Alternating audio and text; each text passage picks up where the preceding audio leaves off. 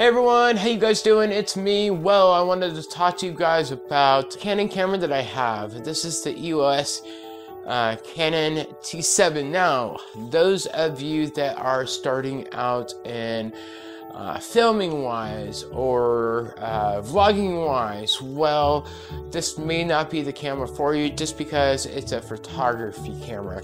So what comes with the Canon T7? Well, basically you have the lens, you have 75 300 millimeter lens, and this is what it looks like. So it depends on what you do, like the longer that you want to go with photography, video wise, that's the thing to do. And those of you that are just starting out filming wise as well, you gotta think about what camera is for me, or there's a lot of opinions people have with starting out with camera. This camera is a photography camera. It has a video mode on it, and it's all good and all, but this one does not twist out from behind.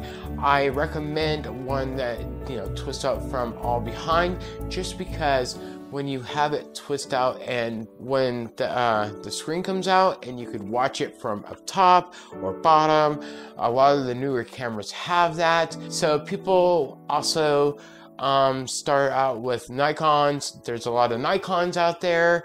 This review right here is, like I said, you get the Canon T7, you get the lens, you get another lens, you have the battery, which is a wall mount, and you put the battery in, let it charge. This camera right here that I have used for the last couple weeks is pretty good.